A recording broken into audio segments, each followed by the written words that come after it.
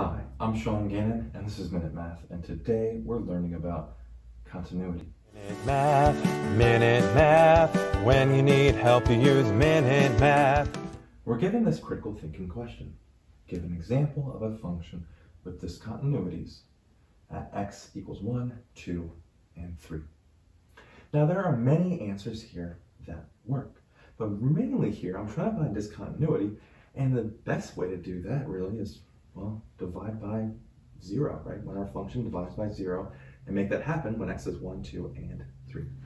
So again, there's many answers, but if we say f of x is equal to 1 over here, watch this. If I put an x minus 1, I plug 1 in, that denominator equals 0.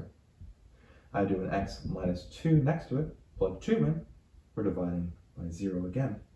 And lastly, x minus 3. Put a 3 in for x, that becomes 0, we're dividing by 0.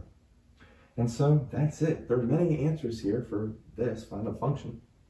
But here's an example of one. F of x is equal to 1 over x minus 1, x minus 2, x minus 1 times x minus 2 times x minus 3 is an example of a function with discontinuities at x equals 1, 2, and 3.